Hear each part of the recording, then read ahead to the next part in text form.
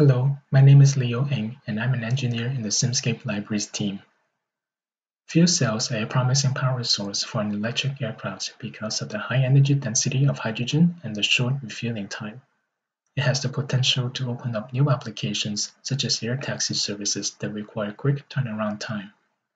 To evaluate this technology, you will need to consider a wide range of system and component level questions, like what's the efficiency, what's the response time, what's the current voltage characteristic, and so on. Having a model of the system with the right amount of detail in each part is essential to answering these questions quickly and thoroughly. Simscape is the best tool to build complex multi-domain models at varying levels of detail. In this presentation, I will show you how you can build up a polymer electrolyte membrane fuel cell model from a simple component to a full stack. Simscape lets you create an intuitive model that matches the physical representation of your system. For an electric aircraft, the system might consist of a power source, electronics, motors, and actuators. From this physical architecture, you can expand each subsystem with only the details that you need. For the power source, the lowest fidelity model is an ideal voltage source.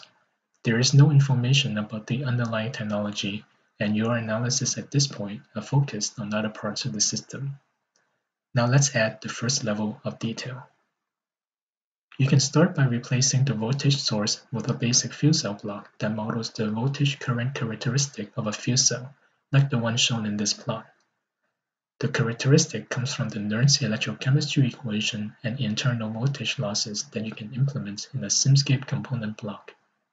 With this model, you can design the electronics in the system, like the DC to DC converter that regulates the voltage. You can also investigate a hybrid system with fuel cells and batteries combined. This model lets you iterate quickly because you do not need to worry about the gas flow, humidity, and heat dissipation.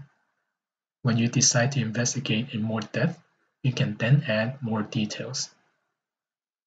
The first step is to add the fluid network for the hydrogen from the fuel tank to the anode, and the fluid network for the air mixture from the environment to the cathode. You will also need to add the stoichiometric equations to the fuel cell block to model the consumption of hydrogen and oxygen and the production of water vapor. With this higher fidelity model, you can design a compressor and a controller to deliver enough air to the cathode to meet the current demand. You can also study the fuel cell dynamics by applying a step current demand and measuring the response of the voltage produced and the oxygen utilization. The next step is to model water transport across the fuel cell membrane by adding the equations for diffusion and electroosmosis. This is important because the electrical resistance of the membrane is higher the drier it gets. Therefore, using this model, you can design the humidifiers to maintain the optimal humidity in the fuel cell. The last detail is to model heat generation based on the calorific value of the hydrogen fuel minus the amount converted to electrical energy. Thermal management is important because higher temperatures allow for better efficiencies but will dry out the membrane. Therefore, you will need to design a cooling system to dissipate heat, which can have its own level of detail. For example, you can start with basic thermal conduction and thermal conduction blocks, and then switch to a liquid cooling model with a pump and a radiator that exchanges heat with the environment.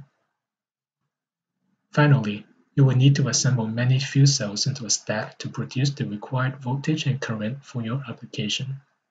As an approximation, you can simply scale up the equations in the fuel cell block by the number of cells.